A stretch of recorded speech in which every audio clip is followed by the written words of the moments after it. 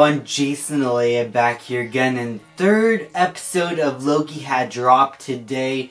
Just watched it, and in my opinion, this is probably my favorite episode so far. It's like each episode gets better and better and better, whereas with the other shows, the episodes would kind of like go up or go down for me each way. This here seems to be going consistently up, and I love it. This episode we get to meet not Lady Loki, but Sylvia, who in the comics is Enchantress.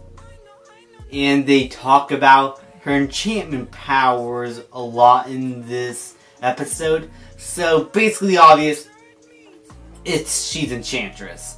So it's not Lady Loki, which makes sense in the context of how they explain in the episode and how she doesn't really have these same abilities as Loki.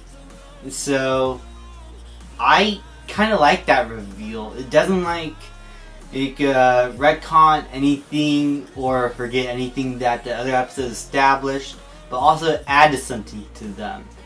And seeing their banter in this entire episode, starting off as like two people that really don't get along with each other, to two people who mutually respect one another despite their differences and struggles. I really like how the episode progressed with how these characters get to know each other. And the episode doesn't try to like make one seem better than the other.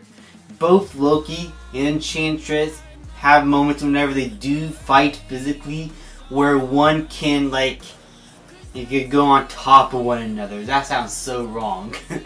But you know what I'm saying. One person could win at a fight and the other person can have an advantage that can help them win. They're both an equal pair. And the show spends time with them physically fighting in the beginning for us to know just how compatible they are in terms of their physicality and their powers. And I love how they used them. But also my favorite parts have to be near the end. But before I talk about that, I want to talk about a specific scene in the middle. So after Loki and Enchantress goes to a lady and she tells them that there's a train going somewhere that they need to power up their device in order to get to the TVA. Loki and Enchantress sneaks their way into the train. And in that train, Loki and Enchantress talk about a bit of their past and who they are as people. And we get to see Loki be vulnerable here, talk about his mother and his past chapter of life. Talking about how he's able to learn all of his powers and abilities from his mother, and it really emphasizes how important his mother is to his life. I really love how, despite Thor's and Loki's mother not being a significant character before, she is now starting to become someone really important, and someone that you can remember back to when you watch the other Thor movies now. With this new bit of information, it adds so much to the character and backstory that actually kind of makes Thor the Dark World a little better. It makes her death a bit more impactful. So I really like that.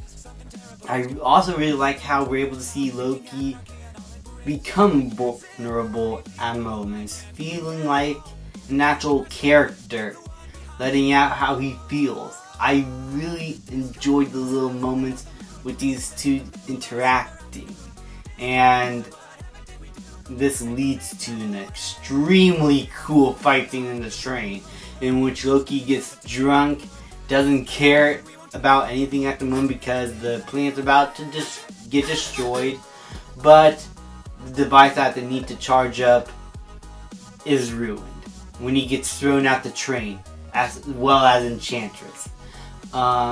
And that is when they had the brilliant idea to walk all the way back to town and try to get on a ship as a last-ditch effort. And there's a cool one-take shot of the two of them fighting through the guards and trying to get through all these people and all the rocks coming down from the moon, from the planet's moon, to try and get to that ship and escape alive.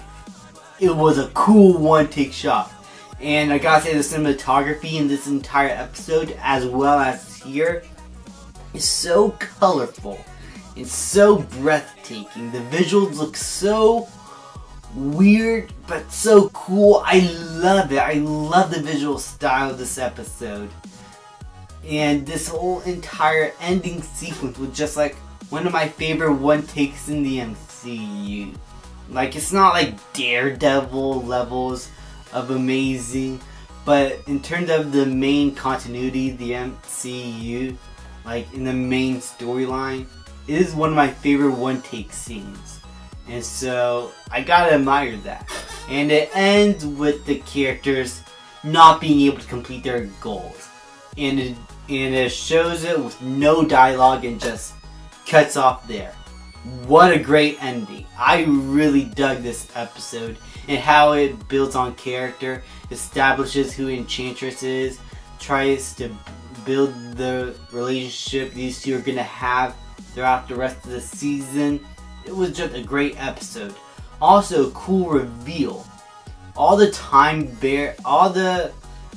people that work in the TVA that were created by the Timekeepers, they weren't really created apparently, because Enchantress finds out that these employees that are created by the Timekeepers actually had lives on Earth.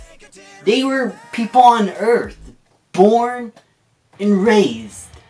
And it seems like what Enchantress found out about that girl we saw in the last episode, who had her mind